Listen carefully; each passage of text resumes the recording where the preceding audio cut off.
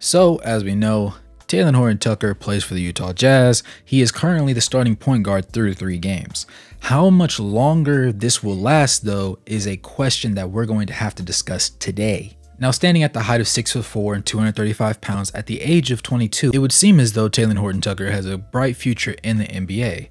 And currently, it's looking very interesting for his stint with the Utah Jazz.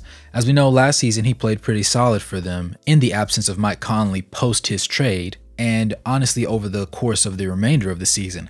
However, starting off this season, there was going to be a little training camp battle between all the guards that they had on the roster to determine who would start at the shooting guard spot and who would start at the point guard spot. Well, Jordan Clarkson went out at shooting guard, and while his season hasn't been going particularly as great as we would have hoped, seeing his shooting splits are very much below his career averages, we excuse him because he did play very well in the final minute and a half stretch of their lone win this season against the Clippers, as he did end up hitting that game winner and defended Kawhi Leonard in a way that we have never seen him give defensive attention and attentiveness towards any particular possession previous to now. Talen Horton-Tucker is in a more curious position because he, despite his large frame, is capable of guarding a lot of the bigger guards and smaller forwards that end up being switched onto him in matchups. However, we've seen Will Hardy have this team in a lot of different zone looks so far, and while they have had some success, they've also had a lot of not success, and I would attribute some of that specifically to Talen Horton-Tucker's end. There's been a lot of situations where he's been too high when he's been helping off of his man or kind of hedging to get into a passing lane, and his teammates have to let him know that he needs to slide back or get back over to his side just a little bit so that he doesn't get exposed for it. Now, thus far, there hasn't been too many mishaps as far as people getting the ball to his man and them hitting the shot, but there have been a considerable amount of shots taken in those situations. However, the likelihood of him making an adjustment is not likely up until the man that he's helping off of does hit those shots, so I have to give him credit there. The more overarching issue is the reason why they were having such a big point guard battle is because they don't have very many pure point guard tendency players on the roster. And when the heart and soul of this team is Lauri Markkanen, he's not known for being very much a playmaker himself. With that being said, we've seen a lot of different action from a bunch of different guards, and some of them have had good games, other times they've had straight up abysmal games. While Talen Horton-Tucker has been solid on defense with the exception of his rotations in zone specific settings, his offense is where I find the most gripes with his game. Now, he's averaging 7.3 points to go along with 1.3 rebounds and 4.3 assists.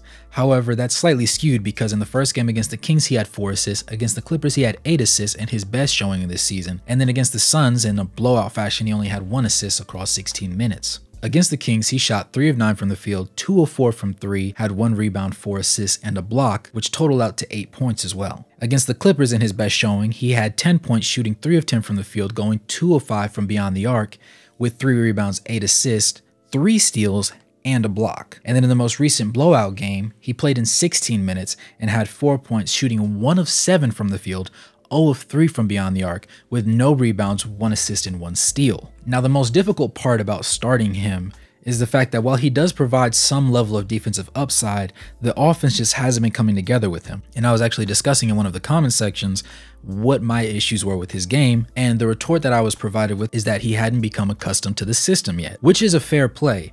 And it seems like a lot of times, a lot of the guards just aren't yet as comfortable as we would hope they would look perhaps maybe 20, 30, 40-ish games into the season, as a lot of them don't have a lot of continuity over the past couple of years. With that being said, for him to start and for him to be taking upwards of 7 to 10 shots, he has to hit more of them. And that last game, I believe, was a big indicator that he might not be starting this upcoming game against the Nuggets. Seeing as he did manage to jack up 7 shots in only 16 minutes, and he went 1 of 7 for them, it was problematic. Now, I believe the thing that kept him on the court the previous 2 games was the fact that he did go 2 of 4 and 2 of 5 from 3, which is above 40%, which would be effectively, across an 82-game schedule, much better than league average.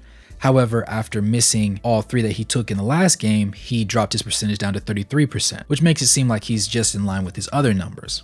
I do believe that he has improved, particularly off his catch and shoot jumper. The motion looks a lot more smooth, and the rotation on the ball allows it in such a way that he doesn't have too many hard misses. That being said, at times the type of shots that he takes are a bit questionable, and more so the fact that he misses and still is willing to take the shots that he does. I have no desire for this to harm his ability to be productive when he's on the court, because I don't want his self-confidence to take a hit. But with that being said, something does need to be done with him, and I believe that moving him temporarily, at least to the bench, would be for the better of the team. Collin Sexton did have a good night the previous evening, and he seems to be getting better with more reps and more minutes. So with that being said, I believe that he might be the next man up. I was a proponent for specifically Chris Dunn coming out the gate and eventually Keontae George taking the helm whenever he was prepared later on in the season. But I think right now, Collin Sexton, just from an energy standpoint and the mentality that he brings to the game, despite his shortcomings as a playmaker, might be important to have on the court, considering that he's playing more than 20 minutes a night anyways. Him being in a starting position similar to Talen Horton-Tucker was, where in the first game, THT played 22 minutes, then 27, then only 16. I think that those are comfortable minutes that Collin Sexton could play, and even if he doesn't play particularly well, you can always pull him just like you did with THT and put somebody else on the floor. With that being said, I don't want it to come across as though I'm hating on THT, because I do believe that he does a lot of things in the game well, but I believe that one of the biggest issues that we're experiencing with him is just him not being comfortable. And because he's not comfortable, he isn't playing to his typical best, which is ultimately hurting the team when you need that extra scoring punch from specifically the guard positions. Now, there's been a lot of times where he does make accurate reads, but the ball gets out too late. And I believe that the gears in his brain are just shifting a little bit too long, and it's taking too long for him to make the adjustment to get the ball out, which prevents shots from being as wide open as they would be and kind of leaves the players out of position and unable to do what they originally intended to once they receive the pass from him. Admittedly, I will be doing a separate video likely to come out tomorrow regarding Jordan Clarkson's issues, but Jordan Clarkson's issues have been mitigated by the fact that he seems to always make the timeliest play that the team needs when it really comes down to it, which there's something to be said about that, because regardless of what kind of night you're having, if you're not shooting well from the floor, you have to be able to do something in the game well. And so far, Jordan Clarkson has, by my eyes, seem like the better overall defender, simply because they are running a lot more zone looks and he is recovering better out when he's doing help defense assignments and not over helping. With that being said, you guys let me know what you think in the comments below.